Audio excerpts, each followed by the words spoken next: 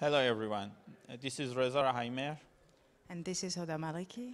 Today, we are going to talk about a universal composability analysis of OpenStack, which is a joint work with Boston University and University of Connecticut. We will talk briefly about cloud computing and OpenStack and security concerns around them. Then we will introduce universal composability as a security analysis tool. We will see why we think UC is a good choice for OpenStack security analysis. Then we will explain the analysis approach and the steps needs to be done, and finally a conclusion will be given. As you know, cloud platform enables cloud computing. It is a middleware which sits over your hardware infrastructure and provides a software interface for the admin of the system. Using this interface, an admin is enabled to define virtual software-defined isolated computer network and data storage. Now you can set up your application on any of these virtual computer networks. Scale them up and down by just clicking some software button.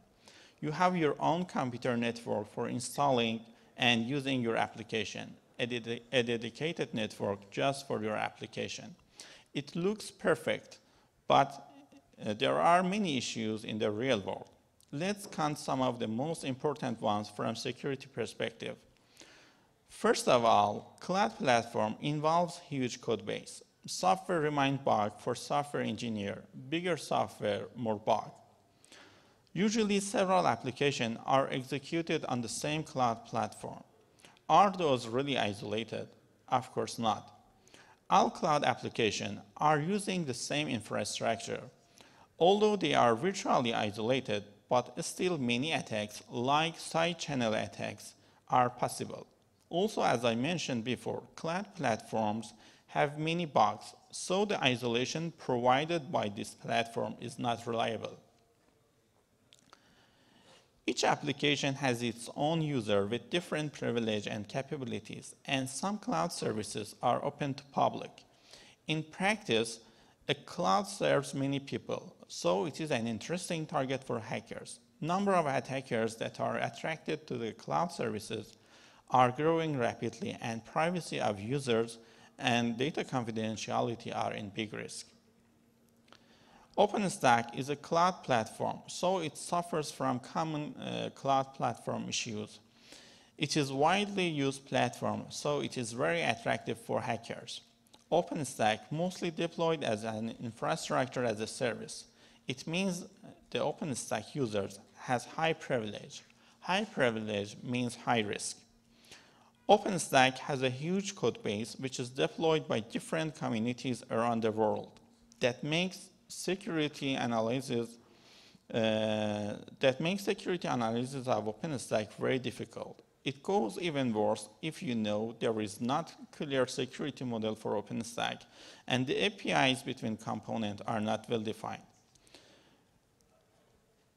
OpenStack makes use of many plugins, and almost in all cases, admins have the right to choose between a bunch of plugins, and each plugin has its own vulnerability. All of these issues shows why security analysis of OpenStack is very important. Let us introduce universal composability as an approach which is useful for security analysis of OpenStack. Thank you. Okay, let's first see what is universal composability. It's a general purpose model for security analysis of crypto protocols. It's actually perfect for modular systems where the interaction between modules are very important. And it actually provides common understanding and common language of system securities. It has been actually introduced by Ron Kennedy in 2000. So the protocols that are defined in the UC actually remain secure even if arbitrarily are composed with other instances of the same protocol or other protocols. So this is an important property. The security is defined in a sense of the protocol emulation. That means a protocol is emulating another one if there is no environment that can distinguish between the execution of these two protocols. For example, if we consider a protocol such as P1 to be secure per definition, so we say the protocol P2 emulates P1 if the environment is not able to distinguish between this emulation from the execution of the other protocol.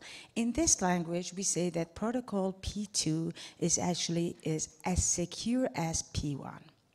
So our universal composability security analysis of OpenStack has the following goal: better understanding of OpenStack security guarantees, assist in identifying the high-impact security improvement, and providing formal definition of OpenStack security-related functionalities, and study the security interface between the components.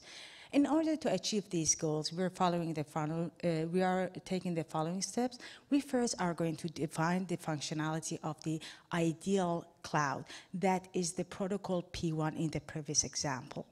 Then we are going to define the functionality of the ideal component, which is the protocol P2 that is trying to emulate P1. And then show that the components realize the ideal cloud functionality, propose OpenStack modification to realize the functionalities, and finally, propose component implementation that realize these functionalities. So let's look how we're going to do that. At the first step, we said we need to define the functionality of the ideal OpenStack. So the ideal OpenStack is actually is an ideal black box, which takes actually it does all the functionalities accurate in no time. And we have to consider that the user is in the environment, is part of the environment, which could potentially be an adversary. In this step, we need to define the functionalities. These are some examples of the OpenStack functionality: create node, delete node, and so on and so forth. Also, we have to consider that the F OpenStack here is an ideal system. However, the interaction between this F OpenStack and the environment is not ideal. That means we may have some information leakage, which may be influenced by the adversary. So the next step is to take a step down into the OpenStack. That means to have split actually the OpenStack functionality into services, into actually several main modules, which are the OpenStack services. Now, all these services we are assuming to be ideal, but the interaction between them, as you can see, is not ideal. That means we may have more leakages here because we're splitting up. This is how we make the hybrid OpenStack. This is a hybrid OpenStack. Now we must inspect the new model and find out what are the extra leakages, how much they are important, and how we can mitigate them. If we're able to do that, we must show that the hybrid world and the ideal world are indistinguishable from the environment, but we're not able to do it here because we have more leakage in the hybrid world. So therefore, we're using simulator. The simulator is actually needs to emulate the extra leakages. If the simulator is able to do these extra leakages, then we could say these two environments are these two worlds are indistinguishable from the environment. The next step is, again, to take each of these ideal services and split them into ideal components, which make more realistic hybrid world. And we can repeat these steps until we get the real world. If we could go until that far, we say that the real world is as secure as the ideal one. But otherwise, we must provide some security solutions. As you can see, the step-by-step UC analysis boils the system bottlenecks and their issues. Here you can see the three words that we're talking about. The ideal one is on the left, and the hybrid one, and the real one. First, we have to show that the hybrid one realizes the ideal one. Then we have to show that the real world realizes the hybrid one. We talked about security issues of OpenStack and find out that the OpenStack security must be analyzed in depth. In this way, UC is a helpful tool. By applying UC, we will get better understanding of OpenStack security model, and we will discover its bottleneck and concern. We find out that it is possible to model practical system and improve the security of system by applying universal composability. But it's time-consuming task and needs lots of expertise. Thank you, everyone. If you have any question, you can contact us with any of this.